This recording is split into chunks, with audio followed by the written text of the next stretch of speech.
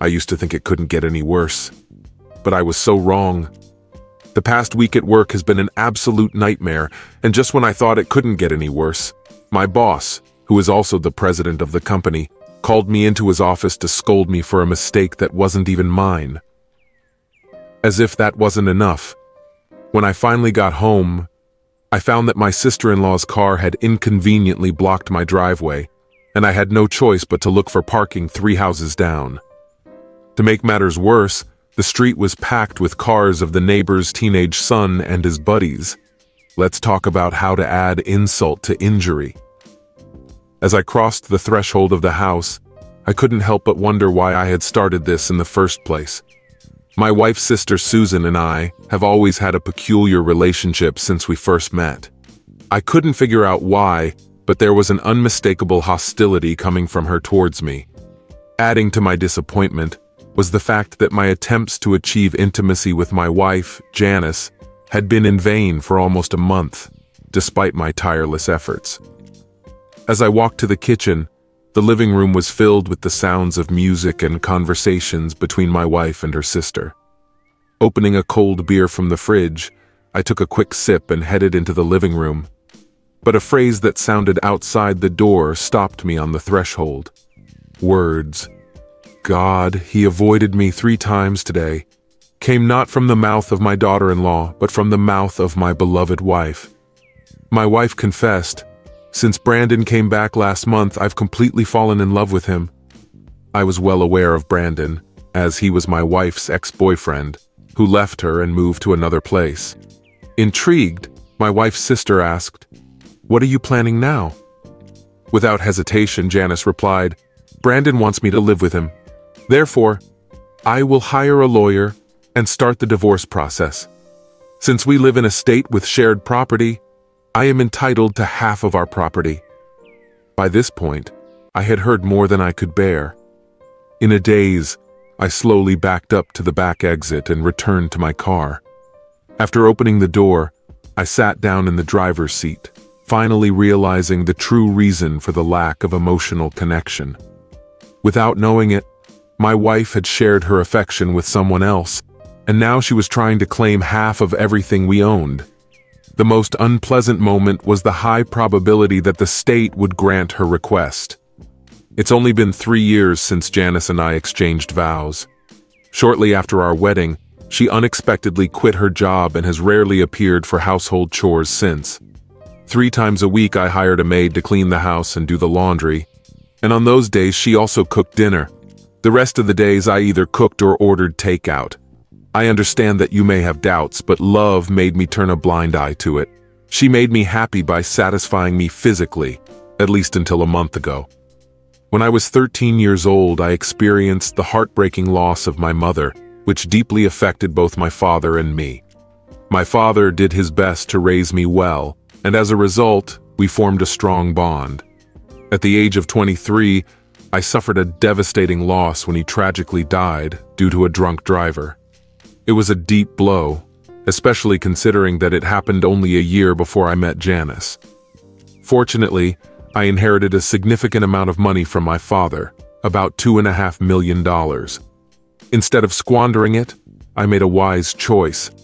I invested the inheritance with the help of a knowledgeable broker. Despite Janice's persistent attempts to shake every cent I earned out of me, I managed to accumulate hundreds of thousands of dollars in savings.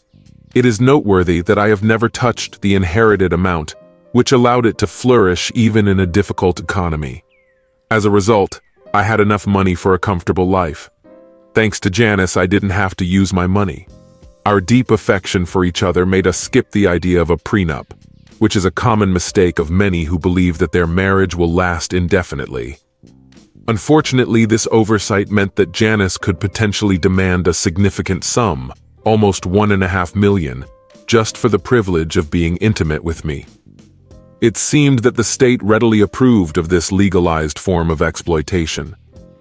Janice casually mentioned hiring a lawyer, hinting that she was not ready for trial yet. Realizing that I had a chance, I realized the need to act immediately. I was sitting in the car, carefully thinking out a plan, and carefully watching the rearview mirror. Finally, My sister-in-law's car appeared and drove away, forcing me to start my car. After making a smooth U-turn, I returned to my house. When I entered the house, Janice was no longer in sight, and I went to the kitchen in search of solace. After opening a fresh bottle, I took a long sip, thinking about what to do next. I didn't know you were here. Hi, honey. I just got here. It's been a pretty tiring day, I replied with a warm smile, deciding to convincingly match her behavior. She mentioned that she hadn't ordered anything for dinner, feeling a little upset. Although I wanted to say that it was because she spent the whole day with her boyfriend and shared every detail with her sister, I replied, "It's all right, my love. I'll just heat up the leftovers from last night's dinner." Smiling tenderly, she gave me a sweet gesture, kissing me gently on the cheek, and then announced her intention to soak in a soothing bath. I smiled back at her and nodded in agreement, acknowledging the need to get rid of the hardships of the day. When she left, I took a plate of cold fried rice, enjoying its taste and washing it down with 2 more beers. Throwing away the empty container, I retired to the cozy living room, sinking into a plush armchair. After getting carried away watching the channels, I eventually settled on an old movie, overcome with nostalgia. She settled down on the couch, patiently waiting for the end of the movie. When she got up from her seat, fatigue overwhelmed her, and she announced her intention to leave for the night. She thought that I did not know that her fatigue was caused not only by the film, but also by her infidelity. I assured her that I would get the news before joining her later, although my attention wasn't really focused on the movie. Instead, my thoughts were busy developing a strategy for my next actions. Realizing the limitations of the weekend, I resigned myself to the fact that on Saturday I would take care of the yard, and on Sunday I would play a game of golf with friends. Finally, the long-awaited Monday came, and I had the opportunity to start acting. I contacted my broker, who was responsible for managing my legacy fund, and asked to transfer all assets to cash. Since I held a high position in my company, I took the opportunity to withdraw funds from my 401k without fear of penalties. By Thursday, everything was settled, and I was ready to take the next step. When I arrived home, I broke the news to my supposedly loving wife, explaining that I urgently needed to fly away for a week on official business. In preparation for the trip, I packed only 2 suitcases, as they contained everything I needed. After settling into our new house, I carefully put away all my cherished things. Unfortunately, none of them matched her personal preferences, and I didn't want anything else. The furniture chosen exclusively by her had no meaning in my heart. Fortunately, we just rented this house, which saved me from financial dependence. Since we recently sold my condo, our current task was to find the perfect option to buy. So far, all the houses we've inspected have not met her requirements. On Friday morning, I kissed my wife affectionately goodbye and maneuvered my suitcases to the exit. After carefully packing them into my Lexus, I set off without looking back at anyone. The first destination was the residence of my longtime friend Jake, a man I trusted completely. His surprise was obvious when I offered to exchange his old but refurbished 4-wheel drive car for mine. After telling him about my predicament, I set off for the west within an hour. I doubted that anyone would be able to connect me to the car that I had exchanged with Jake, and he assured me that he would hide it in his garage for a long time. For the next 4 days, I made all purchases exclusively in cash, canceling all our credit cards so as not to leave any traces. Most of my funds were now safely hidden in an offshore account provided by my broker. I set up a money transfer system with him when it was necessary. In order to hold out for a considerable time, I hid a sufficient amount of cash in the SUV. The most difficult moments were the nights spent alone in motels. Over the past week, I have been completely absorbed in the implementation of my plan, leaving no time for personal reflection on what happened. Janice held a special place in my heart, as evidenced by our marriage. I thought about a lot of hypothetical situations, but in the end, I came to the conclusion that I had no alternative. Even if I had known about her previous partner's reappearance, I doubted my ability to prevent their reunion. Two conclusions came to mind. She probably never really loved me, and I should take responsibility for my own stupidity by marrying her. On the 5th day of my absence from home, I found myself sitting in a quaint mall and diner in a small Montana town. Reflecting on the actions of my supposedly loving wife, I couldn't help but wonder what she was doing now, given the length of my absence. As I sat thinking that she had most likely just found out about her canceled credit cards and empty bank account, my attention was distracted by an elderly couple sitting nearby. Their quiet conversation inadvertently caught my attention, and I couldn't help but listen. The man, who looked to be in his 50s, shared with his red-haired wife the desire to get additional help on their farm. Unfortunately, their financial situation did not allow them to hire anyone until their current calves were ready for sale. It turned out to be quite difficult to find a person who would agree to work within their budget. Finishing the last portion, I got up from my seat and plucked up the courage to go to their table. I apologized for accidentally overhearing their conversation, but offered my help. The elderly gentleman studied me intently, assessing my merits. "I don't see how you can help," he said skeptically.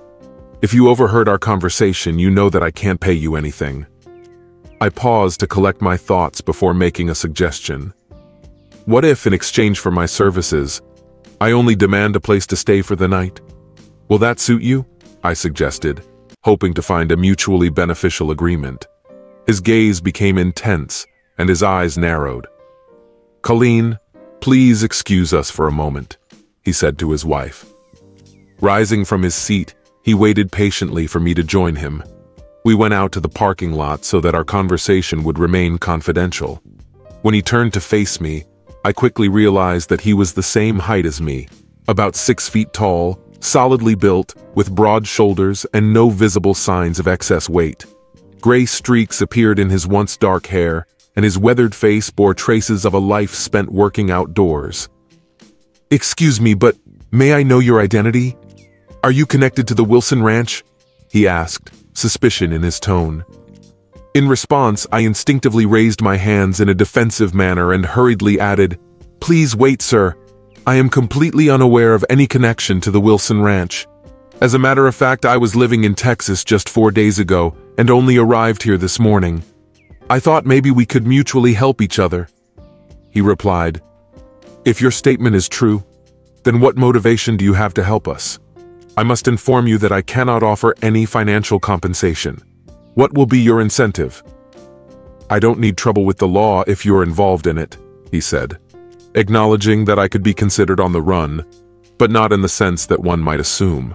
After describing the situation, I told about my unfaithful wife's malicious intentions to take everything away from me, and about her desperate need for temporary housing. I assured them that I had not committed any crimes and had not harmed anyone. My only goal is to keep what is rightfully mine. If there is an opportunity to provide me with housing, I am ready to repay their kindness with my work and self-sufficiency. If you think I'm not providing any help, please let me know and I'll leave without any hard feelings." He studied my expression and replied, "Son, if your words are honest, I think it would be unwise of me not to at least give you an opportunity. But I have to be honest with you. The Wilsons are trying to convince me to sell them my land. So far, they have not resorted to any deceptive measures, but I would not try to convince them. You may find yourself in a difficult situation."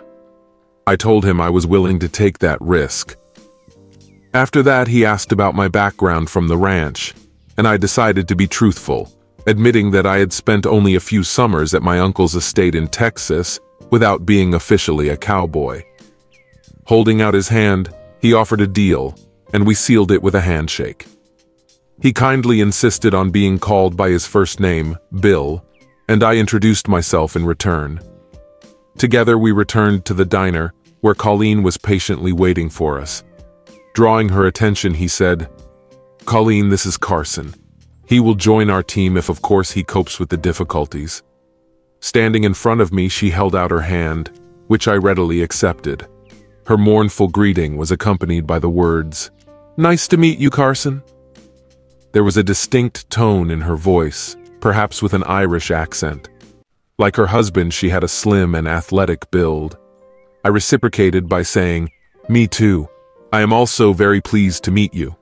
In response, she added, "You can call me Colleen. There is no need for formalities." It seems that strict etiquette was not given much importance in this region. I immediately admired his elegant companion. Bill suggested we go back to the ranch. Before leaving town, he directed us to a general store where we parked our cars and disembarked. Bill recommended that I buy clothes suitable for working on the ranch. When we entered the store, he was greeted cordially by the owner, obviously a familiar face. 40 minutes later, I bought a sufficient supply of jeans, work shirts, overcoats, and a pair of riding boots in a characteristic Western style, which would last me for a week. At that time, it was fine. It took about 20 miles from the local store to get to the entrance, which was decorated with the sign, Rocking Bee Ranch. This name, Rocking Bee, belonged to Bill and was associated with his brand. After driving another mile along a private road, we saw the main residence. The two-story house, located on a small hill, had a pristine appearance thanks to a well-maintained structure and a newly applied layer of paint. A barn and other buildings could be seen in the background. There were several bags of groceries in the pickup truck they were driving, indicating that they had made a weekly trip to the city to restock. I parked the car behind them, took a bunch of bags, and followed the couple into the kitchen. In 2 trips, we managed to unload the truck. Then Bill told me to drive to the back of the lot, where he showed me a cozy house where I would live. As I drove by, I noticed that he was standing in front of the house. When I got out of the car, he gestured at the hut. He said that there was a similar house a few meters away from me. While I was unloading my things, he said that Sam was on the road now, but we would meet later. He kindly waited for me while I settled into the hut. Inside was a spacious room with a bed against one wall, a table and 2 chairs, a wood-burning stove tucked into the corner, and a bathroom with a modest shower. Although the hut was not extravagant, it was neat and served as a satisfactory temporary accommodation for the moment. Trying to avoid Janice's detection, I carefully climbed out and found Bill waiting for me in his pickup truck. Calling me to join him, he took me on an exciting expedition across the expanses of the ranch. This wonderful estate, covering almost 6,000 acres, had 5,000 acres of flat terrain, ideal for grazing cattle, and several hundred acres had been prudently set aside for growing fodder for the winter. As we went deeper into the ranch, the landscape turned into a picturesque panorama of rolling hills covered with lush forests, and eventually led us to majestic mountains, decorated with a meandering stream that gracefully traversed the entire estate. This place can only be reached by horseback. This man said that they used to have 3 full-time employees, but now, having gone through difficult times, only Sam remained. Sam has been working selflessly on the ranch for almost 3 decades. When it is necessary to collect cattle for selection to the market, they attract additional help. About 5 o'clock, he left me in a small hut. "By the way, I noticed that you have a laptop. Fortunately, I have a satellite connection with a router that allows me to use the wireless internet. Dinner will be served at the main house, and our usual dinner time is 6 o'clock. He reminded me of that before he left. After half an hour, I was comfortably settled and I had enough time to start the computer. As he said, I managed to establish a wireless connection, and I quickly checked my email. Among the messages, one immediately caught my attention. Jake informed me that Janice had reported my absence to the police, who are now actively investigating my disappearance. This news made me think about a lot of things. Jake was the only person I trusted with my decision to leave, even though he didn't know where I was going. I sent my resignation letter by mail to my previous employer without bothering to personally inform him of my departure. Shortly before 6 o'clock, I walked up to the main residence and gently knocked on the door. Bill invited me inside, where I saw Colleen busy cooking, while Bill was chatting with a man I thought was Sam. Bill motioned for me to join them. "Hi, Sam. "Meet Carson," Bill said, smiling broadly. "He's the new hand I told you about, at least for today. We'll see if he's ready for it tomorrow after work." Sam smiled warmly back and held out his hand to shake. Sam, like Bill, had an impressive height of 1 meter 85 centimeters and radiated an aura of hard work and experience. When I reached out to shake his hand, I immediately noticed the firmness of his grip. "Well, young man, let's hope that you will be comfortable here," he remarked. Considering that I was only 28, he considered me young. In response, I assured him, "I intend to give my best." Our conversation was interrupted by Colleen's call to join her at the table, as dinner was ready. Bill and his wife took their seats at opposite ends, leaving Sam and me sitting between them, facing each other. The table was decorated with a large plate of pork chops, a generous bowl of mashed potatoes, another filled with fresh green beans, and a plate piled high with, undoubtedly, homemade cookies. "We may not indulge in fine dining, Carson, but our food is plentiful and satisfying," Colleen remarked. "It really looks wonderful," I replied. While we were enjoying the meal, I asked how I was connected to this place, to which he simply replied, "Yes, my grandfather laid the foundation of this ranch, and it passed to my father." In my youth, I doubted that Colleen would become a part of my life. I had to compete with every man to win her over. I watched Bill's deep love for her, which was evident in his eyes. Colleen reassured him by saying, "Bill, you know you're the only man I've ever been interested in. I just needed to make sure that you wanted to be with me." Bill supported her, admitting, "My wife is responsible for the 3 most joyful moments in my life. The day she agreed to become my wife, the day she became my wife, and later when she gave birth to our daughter, Caitlin." I couldn't help but notice the absence of any signs of my daughter. Sensing my curiosity, Colleen responded to my puzzled expression.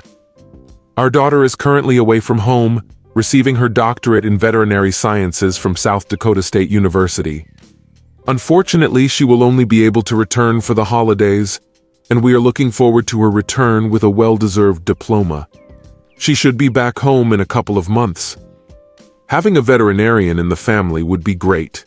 It would definitely help cut some costs." After we finished dinner, I tried to help clear the dishes, but Colleen insisted that it was her responsibility and kindly asked me to step aside. Bill informed us that breakfast would be served at 5:30 a.m. and work would start at 6. As Sam and I were about to leave, I noticed a copy of today's New York Times on the counter, which Bill probably picked up during his trip to the city. I asked if I could take the first page, and he kindly agreed.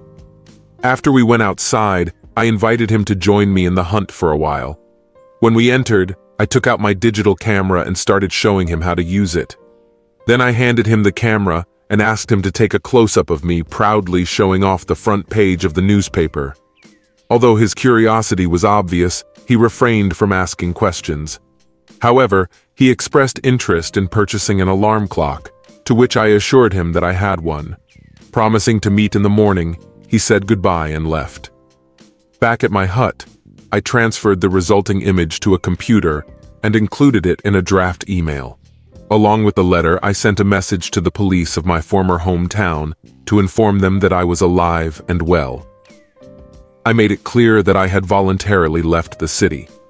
In order to remain anonymous, I decided to send a message not through a local, but through a national newspaper.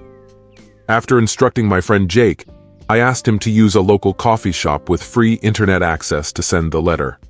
I shared my password with him, believing that my work mailbox would still work. To preserve my anonymity, I wanted to send the original letter and photo to the police without leaving any trace. It was his strategy to avoid being on the FBI or National Missing Persons lists, assuming that the police would not spend significant resources searching for the runaway husband. Having calmed down, I fell asleep peacefully. I woke up at 5 the next morning, showered and dressed quickly to go to the main house with Sam. After breakfast, Bill instructed Sam to give me some tasks. As we walked to the barn, Sam drew my attention to the horse and saddle that I would need. Watching how deftly I saddled the magnificent brown mare, he was pleased, knowing that I had gained previous experience on my uncle's ranch. The next task was to prepare 2 mules, attach saddlebags to carry fence posts, and a pit digger. In rare cases, we found ourselves in a situation where we had to euthanize a sick cow. After getting the horses ready and taking a mule in tow, Sam and I set off on a journey that took us along the creek and up the hills. As we rode side by side and talked, a bond began to form between us. I felt comfortable enough to confide in Sam, to tell him about the intricacies of my trip to Montana, believing that he would respect my trust. In turn, he reciprocated by talking about his own experiences. After catching his ex-wife in bed with another man, he was overcome with anger and eventually brutally attacked him. This deplorable act led to a lengthy prison sentence of 5 years. After his release, Bill turned out to be the only person who showed him kindness and offered him a second chance. That's why he spent the last 3 decades here, grateful for Bill's continued support. Sam admired Bill and Colleen, considering them to be truly kind-hearted people. In the end, half an hour later, we drove up to the fence, which served as a clear demarcation of the boundaries of the site. Sam clarified that only rotten or near-rotting poles need to be replaced, that is, about 1 in 3. He kindly stayed by my side while I replaced the first 2 pillars and made sure that I completed the task accurately. In order to manage my schedule effectively, he suggested that I continue working until about 4 o'clock, so that I would have enough time to take care of the horse and mules, and so that I could have dinner by 6. Before saying goodbye, he advised me to follow the path back along the stream, ensuring that I would not lose my way. Left alone with my tasks, I diligently continued to work, step by step replacing outdated posts with fresh ones. Around noon, I decided to take a well-deserved break and get the mouth-watering pork chop sandwiches that Colleen had kindly packed for me earlier. After devouring the sandwiches with satisfaction, I returned to my duties. Suddenly, the alarm clock on my watch signaled that it was 4 o'clock in the afternoon. As I watched my progress, I realized that I had successfully installed several poles that the mules had carried up the slope. When I went down, the descent was interrupted by an amazing find, a natural pool located among the trees, into which a stream smoothly flowed and flowed. Captivated by its beauty and tranquility, I stopped to admire the breathtaking view and realized that this is the most serene place on the entire ranch. Back in the barn, I deftly removed the saddles from the animals and made sure that they were fed on time. While I was tending the horses, Sam joined me, leading his horse to find a comfortable place to rest. In a hurry, we quickly washed and changed our clothes before getting ready for dinner. In the evening, we enjoyed the juicy steaks, enjoying the flavors that danced to our tastes.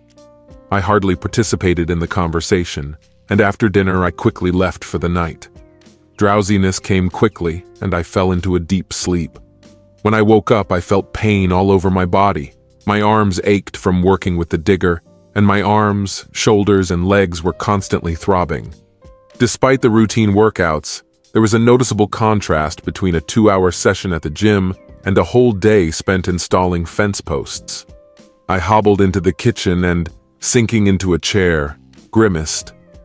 Bill and Sam managed to get a couple of laughs out of me, and even Colleen couldn't quite hide her smile. Although I felt a little sick, hunger got the better of me and I enthusiastically devoured my breakfast. When we all got up from the table, Bill asked if I was ready for another day of fencing. Releasing a groan, I reluctantly, with forced optimism, replied, "Yes, sir." Bill grinned and offered, "I think you can take a break today. I'd like you to accompany Sam on his rounds instead." I nodded gratefully. Our first duty was to clean up the stalls and replenish the hay. After we safely moved the horses and mules to the pasture and made sure they had enough food, we got into the pickup truck and went to inspect the ranch. Our main task was to make sure that no cow was lying down or isolated from her calves. Sam's familiarity with the ranch turned out to be almost innate, and he easily located the cattle and gave a rough estimate of their number. He had a natural talent for it. When we arrived at the edge of the ranch, Sam stopped the truck and began to look at the landscape. His gaze stopped at one place on the top of the hill, which made him hand me the binoculars and point at it with a gesture. After a moment, I noticed two cows that seemed to be isolated from each other. Curiosity was aroused in me, and I asked a question about the absence of their mothers, to which he nodded towards two cows located at the edge of the trees. "Here they are," he confirmed. "It looks like their mothers wandered behind the trees, turned around and walked on." I suggested, "Shall we go down to get to them?" "No way, it's pretty far away. Let's go back and get a couple of horses." Our pickups were equipped with two-way radios, so Sam contacted Bill to inform him of our findings and the plan to return the horses. When we arrived at the barn, we found that Bill had already saddled two horses and secured them in the trailer. All that remained was to gather supplies and hit the road. Following Sam's instructions, we came to the edge of the tree line where the calves lived. After unloading the horses, we set off across the hills. It was obvious that Sam's 3 decades of experience on the ranch was truly invaluable, as he easily maneuvered through familiar terrain. After about 30 minutes, we carefully approached the calves from behind, starting to gently push them down. I couldn't help but laugh when we came out from behind the trees and the naughty kids saw their mothers. In complete delight, they quickly rushed to their mothers, uttering joyful cries, and then eagerly clung to the nipple to feed. Watching the majestic, towering cows, I couldn't help but notice their serene demeanor as they graciously allowed their offspring to feed on their own. This stark contrast to my own childhood experience struck me to the core. Later in the evening, our dinner consisted of delicious fried chicken, juicy corn on the cob, and velvety mashed potatoes. Filled with a newfound sense of cheerfulness, I joined in a lively conversation, eager to learn more about Colleen's intriguing life story. During our dialogue, I learned that her parents left their native Ireland and immigrated to the United States when she was only 5 years old. It was her father's constant fascination with stories about the Old West that led their family to settle in the picturesque landscapes of Montana. The imprint of the Irish brogue became noticeable in her speech, despite the fact that she grew up in America and was influenced by her parents. After a good night, I felt much better, and after breakfast I returned to work on replacing the fence posts. Sam helped me prepare the food, but this time I set off alone. Following the stream, I easily reached my intended destination. Surprisingly, this day turned out to be less difficult than the previous one, as I mastered several techniques that facilitate physical activity. I finished the last task and returned to the barn. I had some free time and decided to work in a few stalls before getting ready for dinner. The next day I joined Sam in repairing some of the buildings, and the next day I focused on installing new fence posts. Time seemed to fly by imperceptibly, and before I knew it, 2 months had passed. Now it was my turn to drive around the ranch and keep an eye on the welfare of the cattle. I felt amazing being in the best physical shape of my entire life. On my days off, which usually fell on Mondays, I did the laundry and sometimes went to the city if necessary. Over time, I developed a liking for the people living on the ranch. Sam, in particular, had a good-natured and calm personality, and often engaged in pleasant conversations with me after dinner. Bill, on the other hand, commanded my deepest respect because of his honesty and hard work. Our compatibility was obvious, and we got along great. Meanwhile, Colleen showed amazing comeliness towards both Sam and me, although there was a hidden spark in her. As a whole, she and Bill made a wonderful couple. Colleen and Bill's anticipation grew. During Friday morning breakfast, Colleen shared the exciting news that her daughter would be returning home in just 7 days. By a lucky chance, that day I had to go on horseback and explore the forest area to make sure that no cattle had wandered into the hills. At about 4 o'clock, I headed for the stream, tracing its course down until I reached a serene pool under a cascading waterfall. Stopping, I took off my shirt and gracefully knelt at the water's edge. After immersing the bandana in refreshing water, I began the process of cleansing my face and neck from sweat and dirt. Suddenly, my attention was attracted by a melodious sound coming from below, which made me shift my gaze to the right. To my amazement, a horseman on a horse was walking towards me. At first, I mistook this figure for Colleen, but I quickly realized that this was her younger incarnation. This charming lady could only be Caitlin, the owner of the same mesmerizing crystal blue eyes and fiery red hair as her mother. Coming closer, she gracefully stopped her horse a few steps away from me, forcing me to stand up and meet her gaze. In a cold voice, she asked, "Who are you? And why did you invade this territory?" I answered confidently, "I'm Carson, and I work here." There was doubt in her eyes, and she replied, "I find it hard to believe. My father said he couldn't afford to hire extra help." Although she was charmed by her beauty, her unfriendly behavior began to annoy me, and I couldn't help but reply, "Yes, I heard that too." She stared at me, intrigued.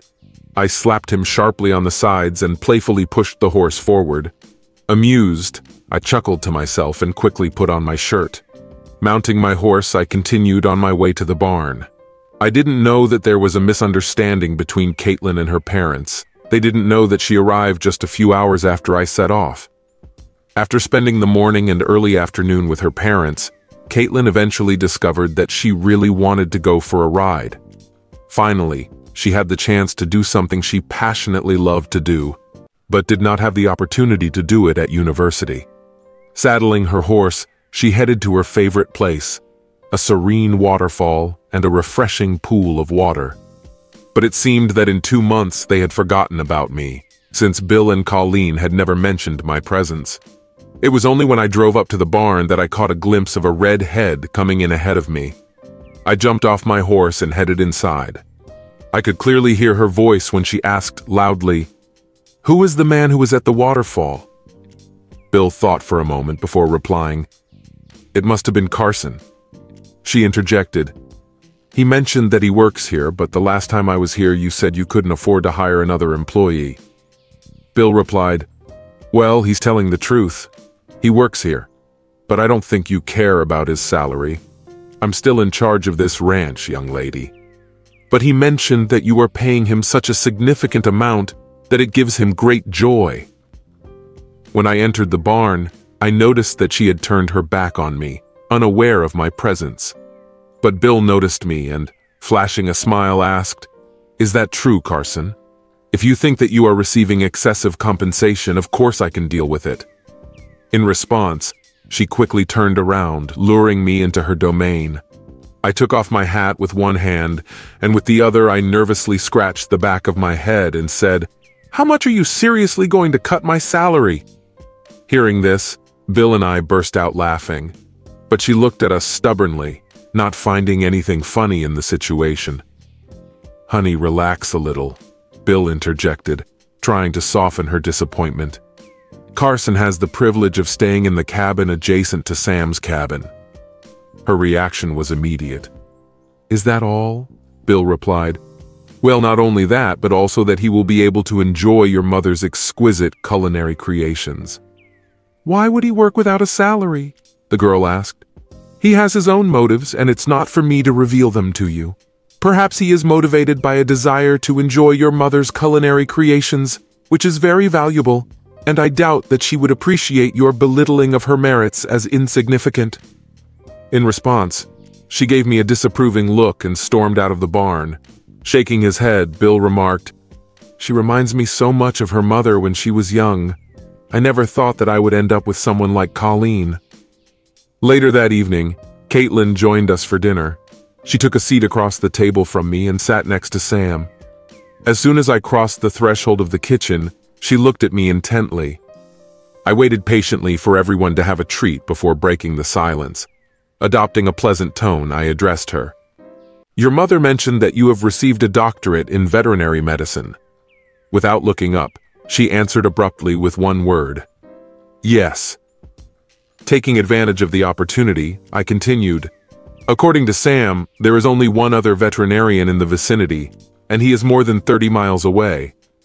I have no doubt that you will become an invaluable addition to the society here, I commented, drawing her attention. She looked up, and for a moment it seemed to me that her gaze softened. This must be Dr. Harrison, I thought to myself. He is always overwhelmed with work and is often needed in several places at the same time. Colin joined the conversation, confirming my words. Carson is right, Caitlin. You will be able to offer exceptional service. The conversation continued until the end of the meal, while Caitlin talked with her parents and Sam. She lived on the ranch before she was born. She didn't address me directly, and I was mostly silent. It was her return to her roots, and I knew that her parents and Sam couldn't wait to hear about her adventures during her absence. After finishing my meal, I politely took my leave and went to sleep. Back at the cabin, I logged into my email and noticed a message from Jake. He informed me that he had been in contact with a friend from the police. I casually asked if they thought I was missing.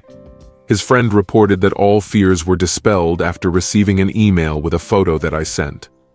As for Janice, it seems that Brandon quickly broke off relations with her after discovering my sudden disappearance with all the money, leaving Janice with little hope of getting it in the near future.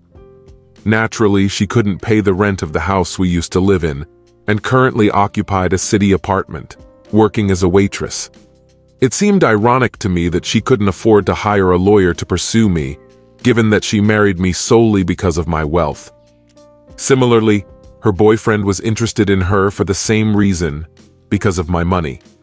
Meanwhile, I continued to work hard on replacing the fence posts, albeit in slow motion. Instead of doing this every day, I now devoted myself to this activity only every third or fourth day. I moved down the hill and settled in a more accessible location, which allowed me to conveniently get to work in my pickup truck. Loading the poles onto a truck turned out to be much easier than using mules to transport them. The day after Caitlin arrived, I packed my things in a pickup truck and went to the place where I stopped working. When the usual lunch break came, I went to the pickup truck and suddenly realized that I had forgotten to take lunch with me. Usually, Colin made sure that everyone who worked away from the main house had lunch, but I apparently completely forgot to take mine. Although I could easily return to the house by car, I decided that skipping one meal would not harm my well-being. As I was fixing the wire to a newly installed pole, the sound of an approaching car caught my attention. Looking over my shoulder, I noticed that it was one of the familiar trucks from the ranch. The truck stopped just as I finished my work. Turning around, I was surprised to see Caitlin getting out of the car. She was holding a small bag in her hand, similar to the ones Colleen used for my dinners. With a gentle gesture, she handed it to me and said, "Mom mentioned that you forgot your lunch." Gratefully, I reached out and accepted the package from her, expressing my appreciation. "Thank you, Caitlin. I appreciate your kindness," I replied gratefully. Looking into the bag, I found 2 ordinary sandwiches there. Taking one of them for myself, I handed the other to her, but was gently refused. Puzzled, I shrugged and settled into the back seat of the truck to enjoy the meal. Without stopping, she came and stood 5 feet away from me, staring at me. Ignoring her gaze, I continued to devour my food, focusing on the landscape ahead.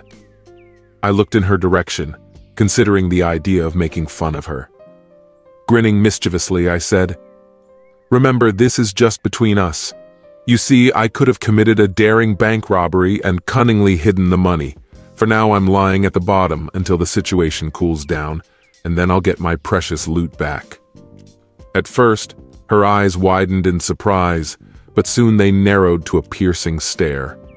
"You're such a joker," she grumbled, clearly not amused at all. Annoyed, she turned on her heel to leave. I waited patiently until she reached her truck, and then called her name. When the sound of her name rang out in the air, she froze in place. I stopped abruptly, turning to face her. Sighing heavily, I confessed, "I got married to a woman who never really loved me." She only wanted the material benefits that I could offer her. In search of solace, I found myself in this place, wanting to escape from the familiar past. Her gaze settled on me again, and I felt that this time she believed my words. A slight nod of her head signified understanding, and she left, preferring silence to further conversation. As she drove, I reflected on her father's words that she looked like her mother at the same stage of her life.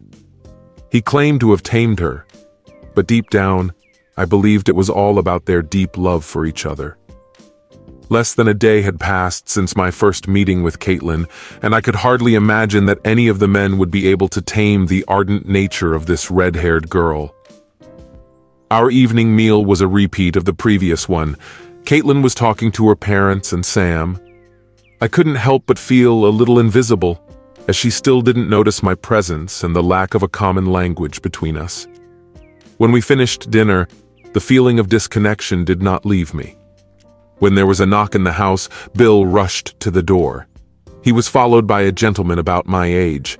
Women would easily describe him as tall, dark-haired, and handsome. Caitlin couldn't contain her delight as she shouted his name and immediately jumped up from her seat to hug him. It was obvious that they knew each other, talking animatedly about the length of their separation. Moments later, another knock interrupted the scene, forcing Bill to open the door again, this time with another man. The blonde man stood out among the crowd with his striking appearance. Caitlin, equally stunning, greeted him warmly, reminding him of the attention her mother received. Bill's words about having to fight off countless suitors to get a wife echoed in my head. In terms of appearance, Caitlin was as much a prey as her mother. Feeling a pang of jealousy, I politely left the table and retired to my hut. Deep down, I sincerely wished these two men luck. If Caitlin inherited her mother's exceptional qualities, it would be difficult for them to achieve her. Any man who managed to capture her heart would consider himself incredibly lucky. The next day, I got into a pickup truck and started a detour around the ranch. But while completing the tasks, I couldn't get rid of the feeling that something was wrong. It was still early, so I went back to get Sam, and together we went on a whirlwind tour of the entire ranch. Despite the huge number of scattered cattle that we encountered, there was an undeniable feeling that something was wrong. It seemed that we had missed several herds. Having decided to get to the truth, we decided to get in the saddle the next day and explore the hilly areas of the ranch. Bill and I discussed our plan over dinner that evening. To my relief, he gave his consent. Unfortunately, the night was accompanied by rain, which made it difficult to find traces.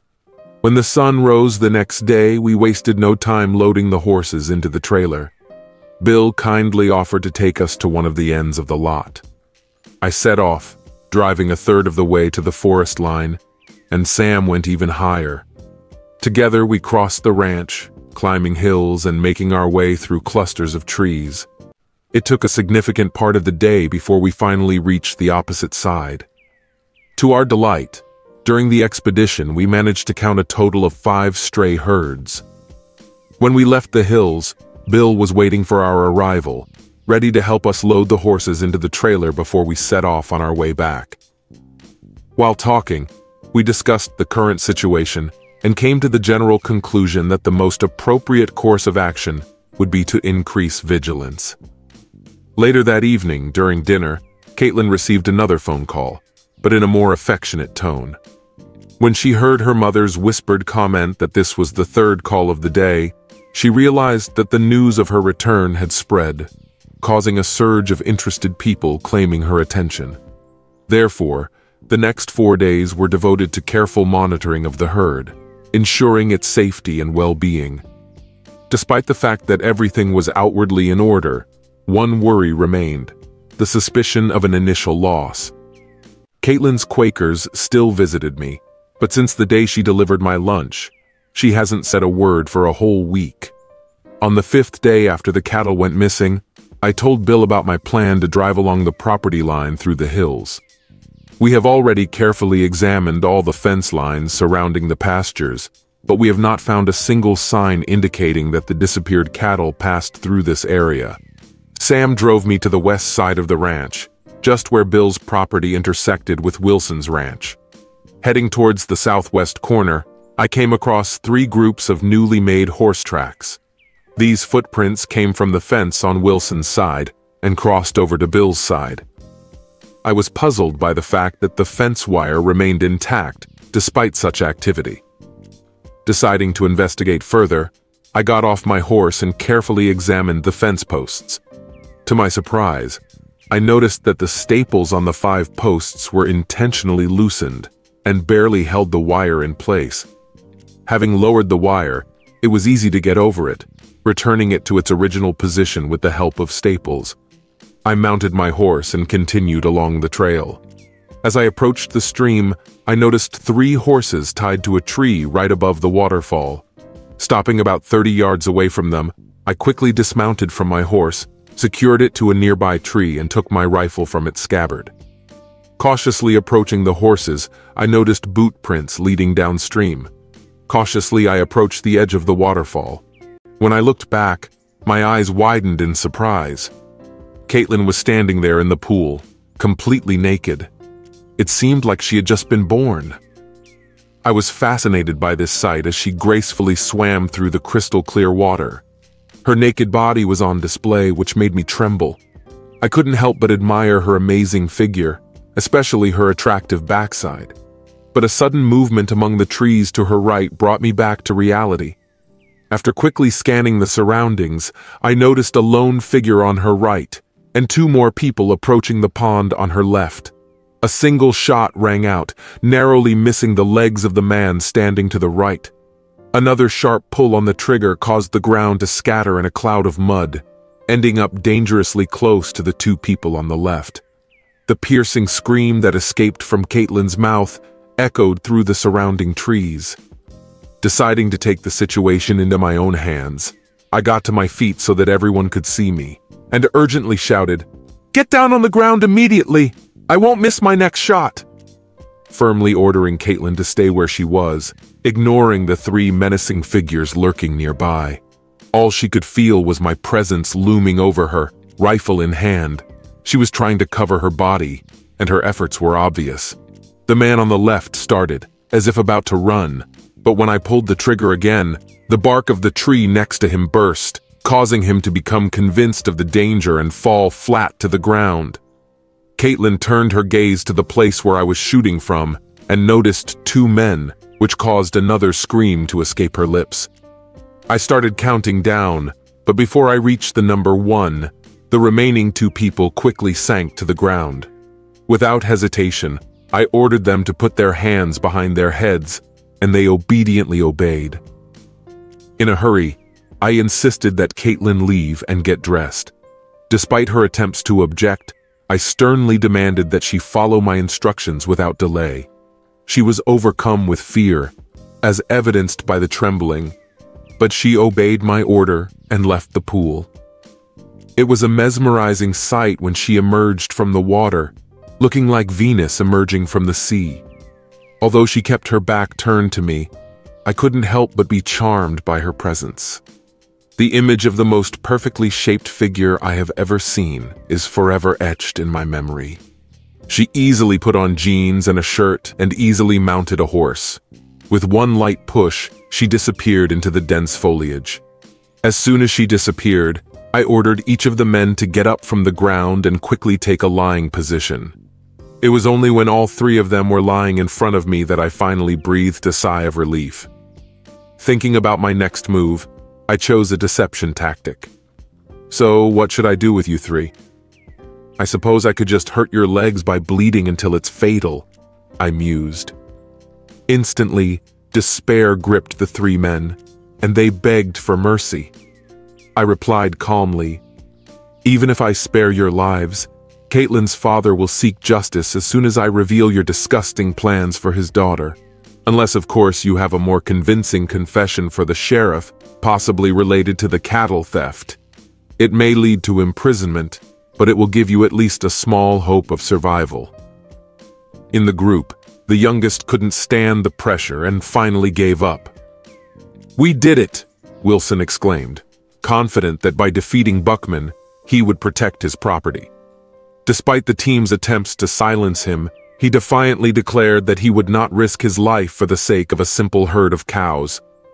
Knowing that Caitlin would be back soon and her father would start investigating, I decided to take my time. As expected, Bill and Sam appeared 45 minutes later on horseback. I motioned for them to come over, and together we quickly climbed the hill to join me. Bill sounded disappointed. "What the hell is going on here?" he demanded. Obviously, one of Wilson's lackeys thought it best to pay us an uninvited visit. I was able to trace their footsteps from the fence line all the way to this place. While Caitlin was enjoying her swim, these three sneaky intruders tried to get to her unnoticed. Having taken measures, I went up to them and firmly pressed the barrel of the rifle against the neck of the smaller man. It was clear that he needed to confess something. In response, the man whined softly. It was Wilson who made us act.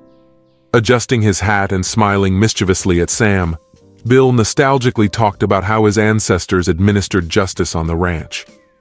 In those days, horse thieves and rustlers met their fate at the end of a rope. The simplicity of that era was in stark contrast to the complexities of modern civilization.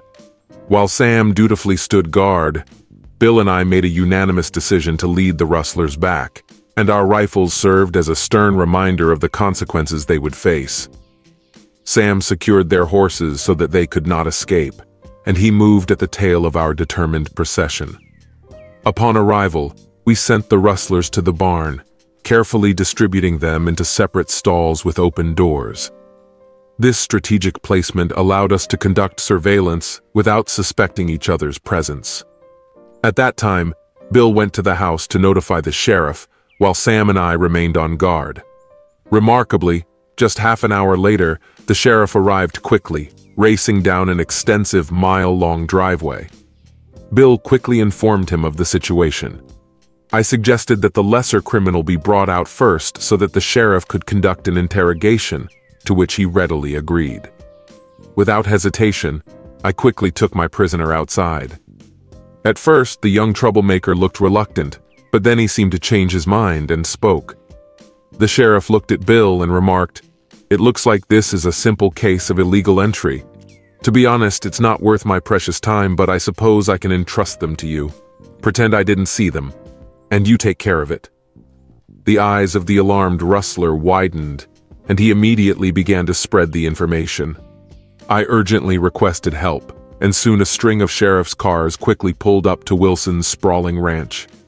Despite the huge size of the ranch, the sheriff pinpointed the location indicated by the thief and led them to almost 100 stolen cattle marked with the brand Rocking B. By the end of the day, Wilson and his accomplices were arrested and taken into custody. In the midst of this chaos, it was well past 9 o'clock in the evening when we finally gathered for a meal. Bill asked her about what she had been doing lately, without taking his eyes off his plate. It was obvious that he didn't have many opportunities to strike up a conversation with her. "What exactly were you doing there?" "What is it?" he asked, his tone full of curiosity. Trying to defend herself, she shot me a piercing look, accusing me of inappropriate behavior. To clarify the situation, I intervened. "Caitlin, let me assure you that I was not spying on you. I was just following the tracks of their horses and came across a stream. Moreover, it's worth thinking about the possible consequences if I hadn't been there." Colleen expressed doubt that these three people were going to have a picnic after seeing her bathing naked. She commented, "Carson, we are grateful that you showed up at that moment. It's disturbing for us to think about what might have happened." When the conversation turned to another topic, we hurriedly finished our meal, remembering that it was early morning ahead. As I headed for my cabin, Caitlin called out to me. I stopped and waited for her to ask rudely, "Did you appreciate the scenery today?" To be honest, I can't deny that it was really awe-inspiring, I muttered. Disappointed, she walked quickly away towards the house. I remained standing, shaking my head, realizing that there was some undeniable aspect to my presence that had always fascinated her. The next day, Bill had to go to town to formally charge Wilson. It will take several days to return the stolen cattle to its rightful place, since the prosecutor had to carefully document the case beforehand. I spent the whole day applying a fresh coat of paint to the outbuildings. We had lunch in the kitchen, although Caitlin chose not to join us, which pleased me. Bill returned after lunch, but decided to wait until dinner to let us know about the latest updates. He clarified that since the case is not considered a major one, Wilson and his partners will be released on bail. Although he did not foresee any new problems, he advised us to be vigilant and careful. Bill grinned playfully and suggested, "Hey, if you want to take another dip, maybe Carson should work as your bodyguard. Just for extra protection, of course." Embarrassment washed over her again, causing her face to turn red, and she hurriedly got up and hurriedly left the room. Bill and Sam burst out laughing, and even Colleen couldn't suppress a giggle. I joined them too, chuckling. When the laughter subsided, we returned to the meal, and Bill continued his light-hearted banter. "Carson, I can't express my gratitude. Wilson's actions could have put our ranch in a difficult financial situation. You really deserve every penny for your exceptional work." Laughter filled the air again as we all shared this moment. Soon after, Bill received the long-awaited news that his cattle could be taken away. After loading 3 horses into the trailer, we went to Wilson's Flying Doll Ranch, accompanied by the sheriff's escort. Colleen joined us to take the truck and trailer back when the horses were safely unloaded. I took the initiative and led the cows back to his ranch. When we got to the Swinging Bee Ranch, I took the initiative and untied part of the fence, allowing Scott to walk through it. After making sure that all the cows were safe, we secured the fence and drove back to the main house, feeling that we had finished our work for the day. Meanwhile, Caitlin has taken steps to obtain a veterinarian's license. The process of obtaining a license usually takes about 45 days. At the moment, her main focus was solely on caring for the animals at her father's ranch. I often caught a glimpse of her at the site and, of course, during meals. Despite her stubborn silence towards me, whenever our eyes met, I smiled warmly and playfully raised my eyebrows, which made her cheeks turn rosy. 2 weeks after the incident at the waterfall, we happened to be together in the barn, and I couldn't resist asking, "Have you been swimming lately?" In response, she came up to me a few centimeters away and looked at me intently. "Why do you persist in causing trouble?" I shrugged. A mischievous grin spread across my face and replied, "Why do you embody a buzzing bee?" With disappointment in her eyes, she waved her right hand towards my face, but I quickly intercepted her movement, gripping her wrist tightly before she could connect. Not calming down, she tried to strike with her left hand, but I managed to intercept her as well. Taking control of the situation, I put both her hands behind her back, effectively immobilizing them, and brought her body closer to mine. Gradually, I bent down to her face, leaving her bewildered and captivated by my actions. It was she who ended up on Earth. I held her back, making no attempt to free myself. In response to her defiant remark, I couldn't resist answering, "If you were at my disposal, I would take the liberty of punishing you by spanking you severely." Her attempt to confront me was weak, as she responded with an audacious statement, "You don't have the guts." Out of surprise, I decided to loosen my grip, as a result of which she staggered back and landed awkwardly on the back of her body. It's not that I didn't have the courage to follow through with my words. I just didn't want to waste time with another woman who wasn't paying attention to my feelings. She was usually the one who left in a fit of anger, but this time it was the other way around. I walked out of the barn, leaving her behind, knowing that it was finally my turn. I didn't realize that our paths wouldn't cross again before dinner. As expected, she didn't say a word, but her expression was a mystery that I couldn't solve. Women have always been a mystery to me, as has my failed marriage to Janice. The next day, while I was tidying up the stalls in the barn, Bill came into me. Since he had a day off on Sunday, I figured he wanted to talk. I wondered if Caitlin had shared the details of yesterday's incident with him, and if his visit meant that he wanted me to leave. When he came towards me, I stopped working. Then he spoke, I heard you and Caitlin had a bit of a fight yesterday. This answered my question about Caitlin's trust in her father, but I couldn't help but notice the mischievous gleam in his eyes. In response, I admitted, "Yes, you can probably say that. It was probably my fault." He replied, "Maybe, maybe not. From my point of view, her predicament is related to the uncertainty of your intentions. At first, she thought you had a purpose to be here, but soon you turned into a heroic figure who saved both her and the ranch. Still, it puzzles her that you're not stalking her, unlike the other young men nearby who seem desperate to get her attention. Like her mother at her age, Caitlin used to easily arouse the interest of guys. Although she had a few boyfriends, none of them lasted long, which makes me think she never really respected them. Therefore, my only wish is not to let her bully you into leaving. That's my point of view. I've decided to put an end to this." Bill's words made me realize how important it is to treat Caitlin with respect and give her freedom. So I promised myself to stop teasing her and instead establish a more peaceful coexistence. With these thoughts in mind, I continued to work in the barn, grateful for the opportunity to reflect on Bill's advice. It dawned on me that if I really want Caitlin to understand me, then I need to engage in meaningful conversations with her and behave politely and not harass her, as I have done with others in the past. It just shouldn't have happened. She didn't join us for dinner that night. The subject remained unspoken, and I decided not to ask myself that question. The next day, I stuck to my usual routine, getting up at 5 o'clock even on my day off. Breakfast was quickly eaten. As soon as Sam and Bill left for work, I packed up my laundry. Thanks to Bill's investment in a spacious commercial washer-dryer, I could conveniently wash all my clothes in one cycle. While my clothes were being washed in the laundry room conveniently located next to the kitchen, I found myself sitting at the kitchen table, enjoying a meal and having a pleasant conversation with my friend Colleen. It was quite unusual to see Caitlin joining us for breakfast, as she usually preferred to eat at a later time. Colleen asked about my plans for the day, and I mentioned my intention to go to the city. In response, I asked if she needed to bring anything.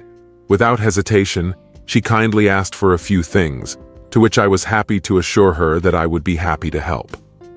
At that moment, Caitlin suddenly broke off and asked, "Can I go to the city with you? I need to stop by the store to pick up some things, and it's not advisable for both of us to go separately." I looked up, startled by her request, and answered, "Of course, I'll be happy to give you a ride." After yesterday's events, I did not expect that she would talk to me, much less suggest that we go together. I informed her that I would leave in about an hour and a half, as soon as I had finished and put away the laundry. She was silent, looking out the window with a contemplative expression on her face. Meanwhile, Colleen and I were having a lively conversation, unaware of what thoughts were occupying her mind. After a while, I decided to leave the hut and found her gracefully coming out of the back door. She was wearing a mesmerizing turquoise sundress that perfectly complemented her fiery red curls. It was clear that she craved my attention. Like a gentleman, I readily opened the door for her, admiring her as she easily settled into the passenger seat of the car. She sat in silence, admiring the serene countryside. Suddenly, she broke the silence by saying, "I thought you were going to kiss me yesterday." Looking in her direction, I noticed that her gaze was fixed on the side window, hiding her expression. Unable to read her face, I replied, "Although this meeting may not have been unpleasant, I adhere to a personal rule not to impose unwanted feelings on those who are not receptive." When I felt her quickly turn her head in my direction, I felt her intense gaze fixed on me. She became calm again. I couldn't help but notice how she occasionally glanced in my direction. When we reached the store, we went inside. I was going to buy some new pairs of jeans and shirts, and she had a list of things her mother needed. An hour later, we successfully collected all the necessary things and loaded them into the car. But before I went to the hardware store to get a few things for Bill, I realized that it was already lunchtime and I was hungry. Having suggested the idea of a snack, she readily agreed. So we parked at a familiar diner. It was at this moment that I first encountered Bill and Colleen. We sat down at the table facing each other and quickly placed an order for food. As we sat in silence, it occurred to me that maybe I should skip this gathering and head straight to the hardware store before returning to the ranch. Suddenly, the door burst open and a group of 3 men burst into the room. I immediately recognized 2 of them as those who had previously visited Caitlin. With unwavering determination, they walked to our table, sitting on either side, and the third one sat behind me. I was completely ignored until they started talking to her. In response, I got up from my seat and motioned for a third person to take my place, and I moved to another table. When the food arrived, I motioned to the waitress and asked her to put my dish right in front of me. Ignoring the discussion going on at Caitlin's table, I hurriedly started eating. To pay the bill, I casually threw some money on the table and stood up.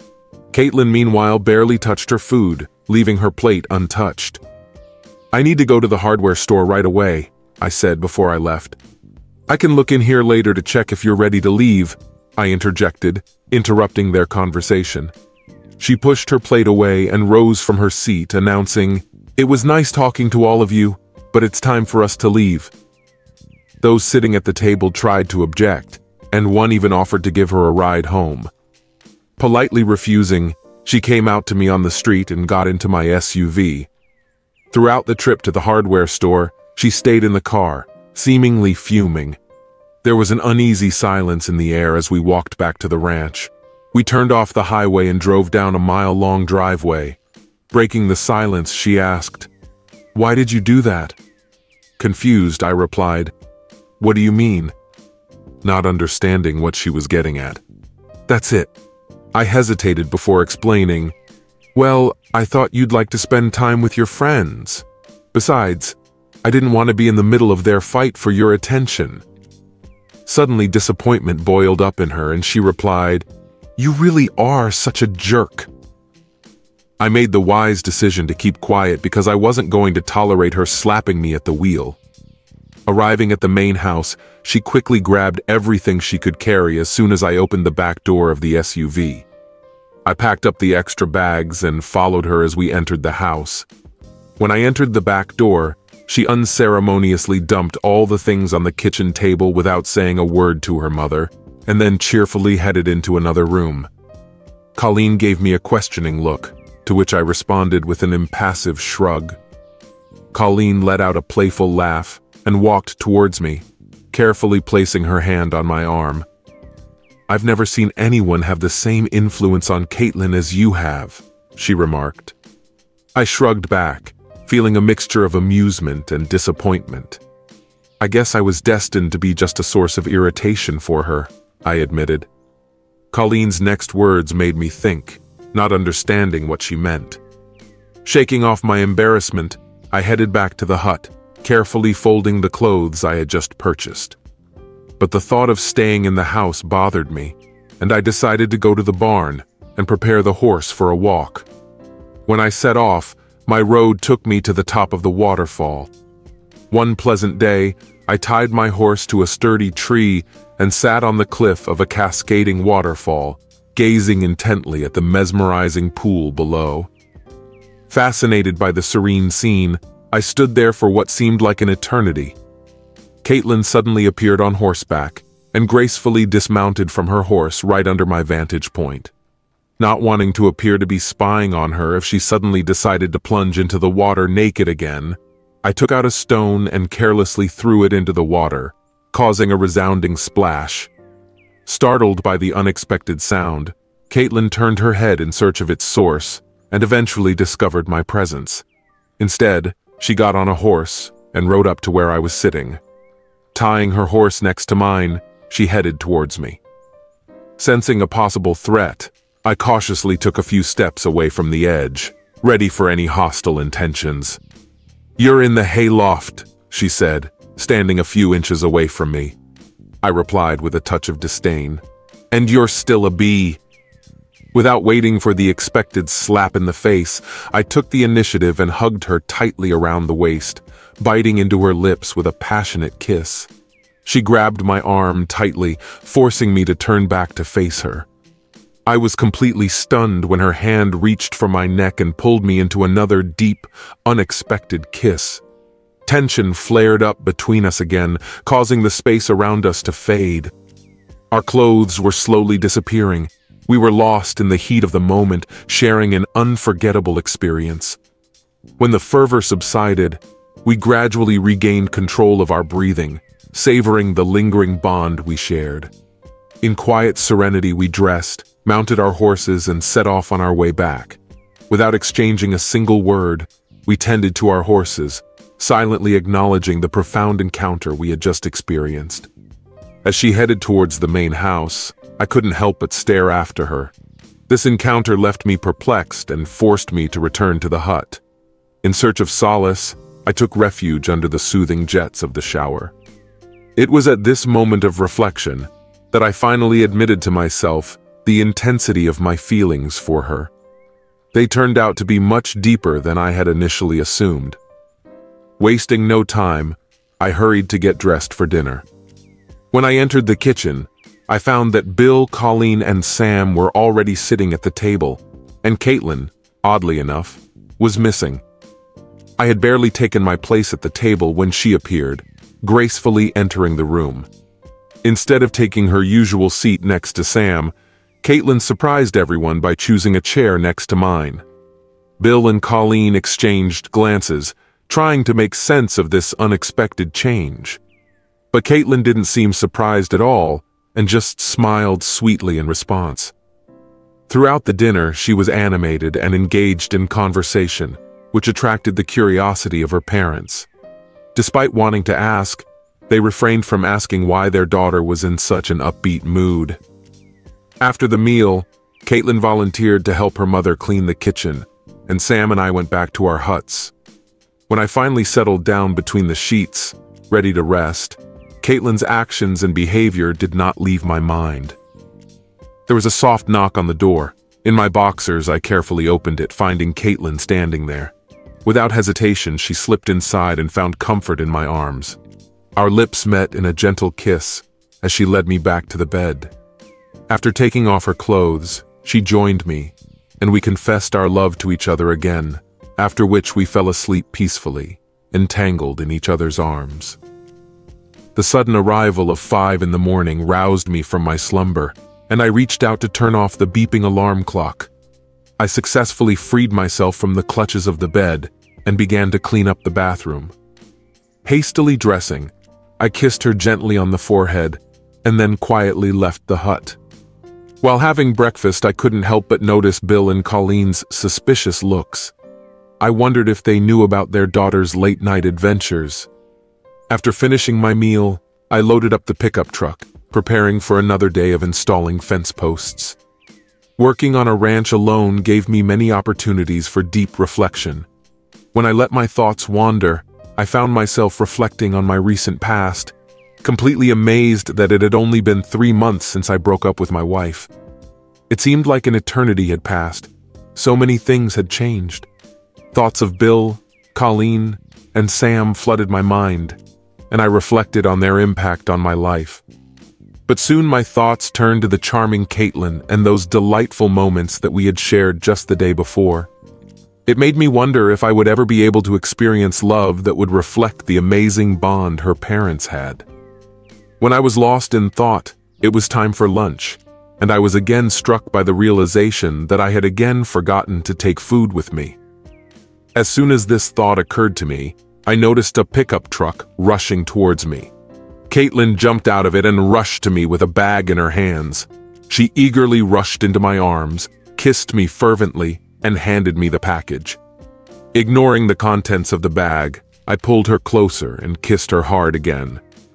That day, my attention shifted from installing fence posts to passionate moments with her.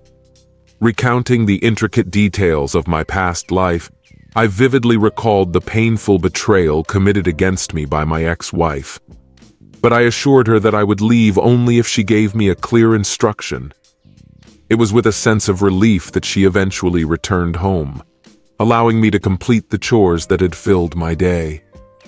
After taking a refreshing shower and changing my clothes, I found her in the kitchen when I entered and took my place next to mine again. When we sat down at the table to enjoy our meal, an unexpected knock interrupted our tranquility, coming from the other side of the front door. Caitlin's attention was immediately attracted by the man who began to communicate with her. As soon as he sat down, she turned her gaze to him, her emotions hidden behind an unfathomable expression. "I was wondering if you'd like to take a ride with me," he offered. In this region, where there were few opportunities, a car trip meant, in fact, a romantic walk. "I'm grateful for the invitation, but I don't think my boyfriend will approve," Caitlin replied, bending down to kiss me affectionately on the cheek. Blushing and stumbling in mid-sentence, Mr. Tull, dark-haired and handsome, hurriedly left, marking a turning point in our relationship. I glanced at Bill and Colleen, who smiled approvingly, and even Sam couldn't help but grin broadly. It was official. Now we were a couple. In the days that followed, there were no more visits from local men seeking Caitlin's attention. She made it clear that they were not going to get anything else. I also found a way to support her in achieving her goals. In search of a loan for her veterinary business, she turned to the bank to get funds to purchase the necessary equipment. But the bank did not want to provide an unsecured loan, and she had no choice but to ask her father to provide the ranch as collateral. Not wanting to burden her father, I offered an alternative. "I advised you to give me a short period of time because I thought I had a solution." After taking action, I contacted my offshore bank, opening an account under the guise of a fictitious credit company.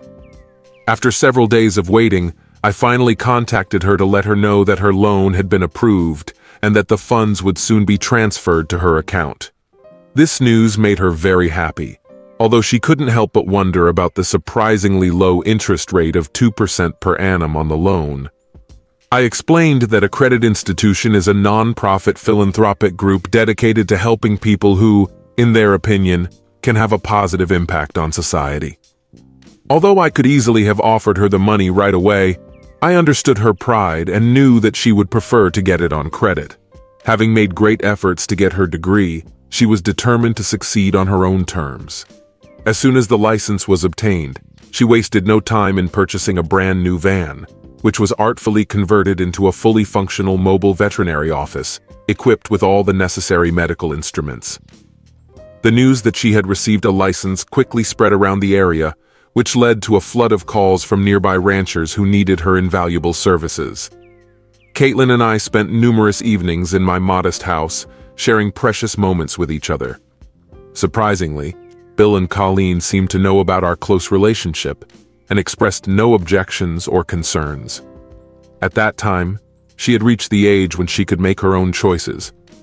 The trial of Wilson and his team lasted 3 months, and the case itself was quite simple. The least influential member of the group decided to cooperate with the prosecution, as a result of which he received a 2-year probation period without imprisonment. On the other hand, the other 5 people who worked under Wilson were each sentenced to 5 years in prison. As the organizer of the cattle theft, Wilson suffered the most severe punishment, receiving a maximum term of 10 years in prison and a fine of $50,000. After conducting a thorough investigation of his background and the ranch he owns, I found out that he is not married and has no relatives nearby. Moreover, since all of his employees were currently serving time behind bars, there was not a single person capable of overseeing the operation of the ranch. This discovery prompted me to develop a new strategy.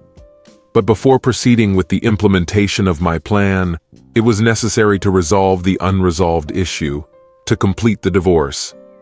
The mere thought of Janice receiving 50% of my hard-earned possessions was completely unbearable to me. I contacted him again, this time preferring a phone call rather than an email. I asked him to help me talk to Janice and let me know about his desire to offer to settle our divorce.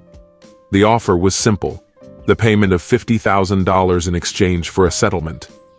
I made it clear that if she refused, she would never hear from me again and would not receive any money. At first, she pretended to be innocent and insisted on finding out why I left and why I refused to come back. The pretense collapsed when Jake revealed my information about Janice's affair with Brandon and her plans to divorce me. Exposing her deceptive game, Janice, who was still working as a waitress and was experiencing financial difficulties, reluctantly accepted my offer. To move on, I had to return to Texas and hire a lawyer to draft the necessary divorce papers.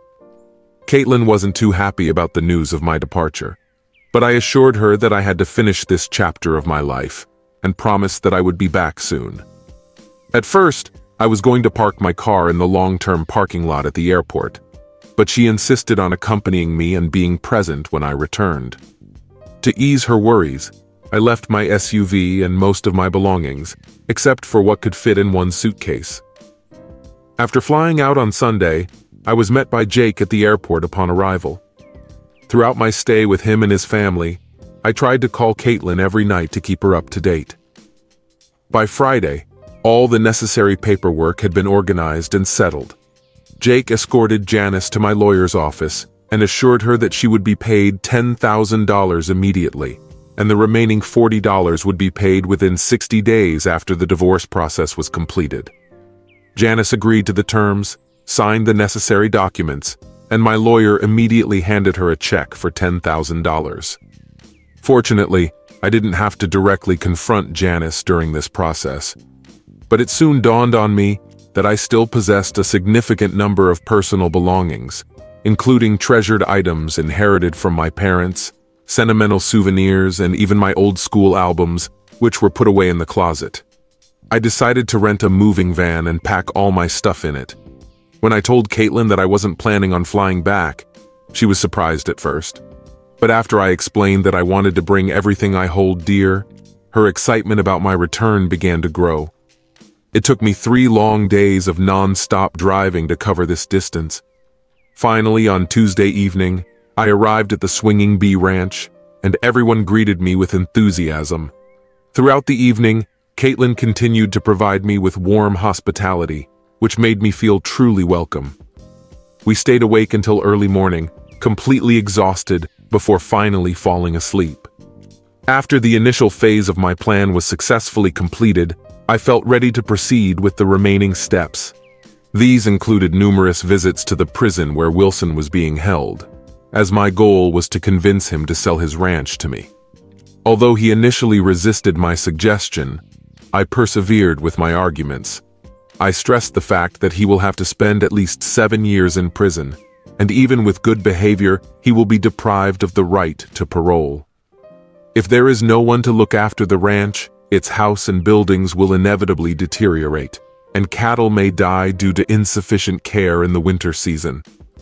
Besides, I was thinking that after sentencing, he might be accepted back into society. When the threat of ruin loomed, he finally agreed to my proposal, giving him the opportunity to start life from scratch after his release. The subsequent task was to obtain financial support, as a result of which I had to transfer my funds back to the country. Janice's determination to keep her $40,000 gave me confidence that she would not risk it hastily. During negotiations with Wilson, I managed to negotiate a price of $5 million for a property that was actually lower than its real value. This made the process of obtaining financing relatively simple. To proceed with the purchase, I made an initial payment of $500,000 and applied for financing for the remaining amount. The whole process took about a month. My actions remained a secret and were known only to Caitlin and Bill, to whom I explained that I had personal matters. To solve the problems related to my assets, I devoted part of my time to solving them every week. To ensure more efficient management, I took the initiative to create a corporation and register land in its name. When summer came to an end and autumn came, I decided to hire a professional to clean hay on the site. In addition, I hired 4 people who were supposed to stay on site and monitor the operation of the ranch during this transition period. The most experienced of them was appointed temporary foreman. Although we were physically close, I tried to make it clear to him that he could always contact me by phone, and I intended to visit the ranch often. As part of my plan, I intended to rebuild the main house. a 2-story, 5-bedroom building that required some modernization. Despite Caitlin's displeasure with my lack of transparency about my endeavors, our relationship continued to flourish. Every day my love for her grew, and I felt that she reciprocated my feelings. Since her veterinary business was booming, she was constantly on the move, but at the same time she remained happy and joyful. In the end, I got to the point where I almost told her my secret. When she returned from inspecting the repairs, she bombarded me with a barrage of questions. "Carson, what's going on? Do you have someone else?" I hastily replied, "Oh my God, no. I promise that there is no one else. It's just that I have personal matters that require my attention. Please trust me. I assure you. I will tell you everything in due time. I beg you to trust me," I assured her. Her gaze bored into me, seeking honesty, and she finally gave up. "All right, Carson. I trust you. But I'm waiting for an explanation soon. Otherwise, there will be consequences." Grabbing her in my arms, I showered her with passionate kisses, pouring out all my affection. With the arrival of spring, the calving season began, and the restoration of the main house came to an end. The moment has come for the implementation of the last stage of my carefully thought-out plan. On a quiet afternoon, when Caitlin was my only companion, I plucked up the courage and invited her for a ride. When we set off, I plucked up the courage and shared with her my thoughts about leaving the Swinging Bee Ranch. At that very moment, her eyes filled with tears, and she expressed her chagrin as she had promised never to leave. Strategically, I decided to lead us to the entrance to the once busy Flying Doll Ranch. Turning onto it, we moved along a secluded road, and I assured her that it was not my intention to go too far. She looked around in confusion, trying to make sense of the situation. "Let's explore the neighborhood and find out your opinion about the house." After escorting her upstairs, we went through the bedrooms and then back downstairs.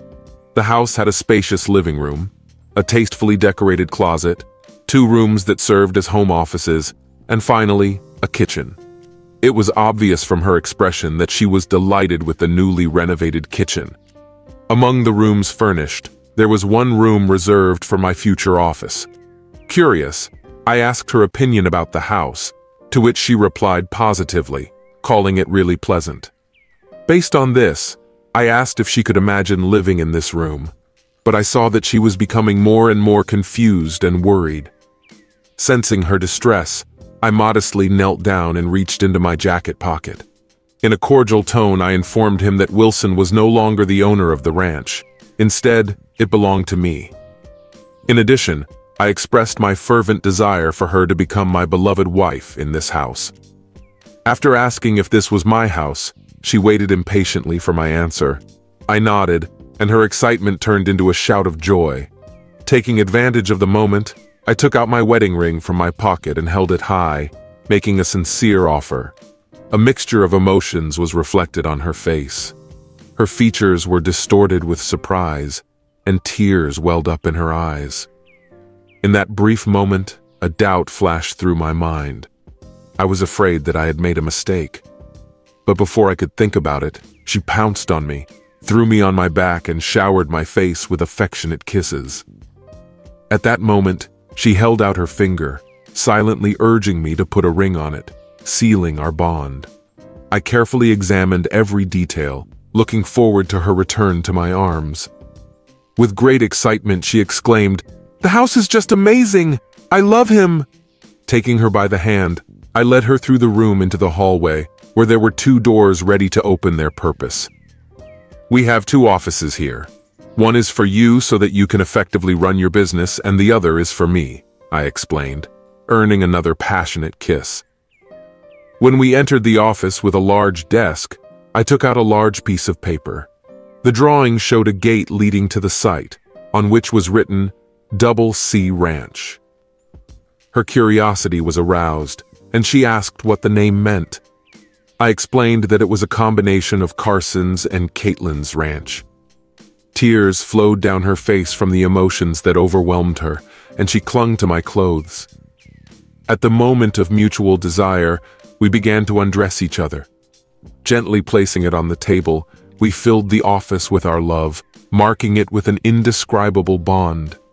Every day our love blossomed more and more, turning into passionate meetings in every corner of our new cherished home.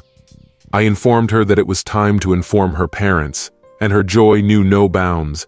It seemed that she was swimming to the truck. By the time we arrived, Bill, Colleen, and Sam were already gathered in the kitchen for dinner.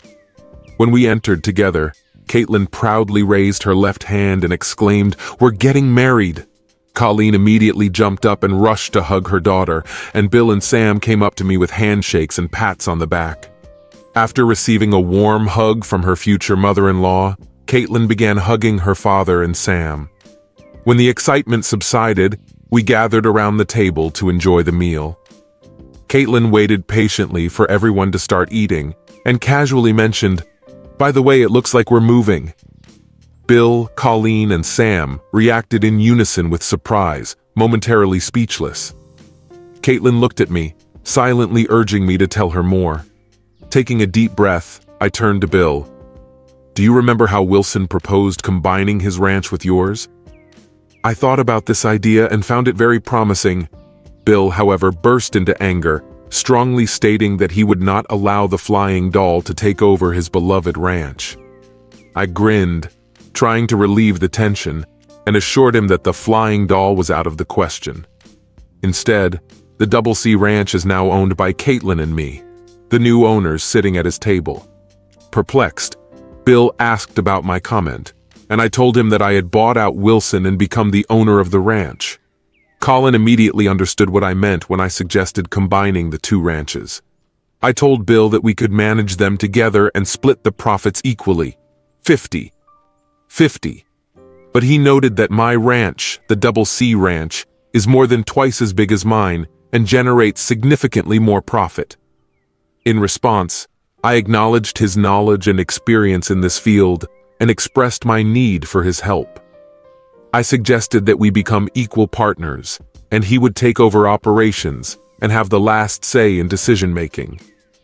As the conversation progressed, it became clear that Caitlin's ranch did not belong only to me. It belonged to both Caitlin and me, remaining part of the family.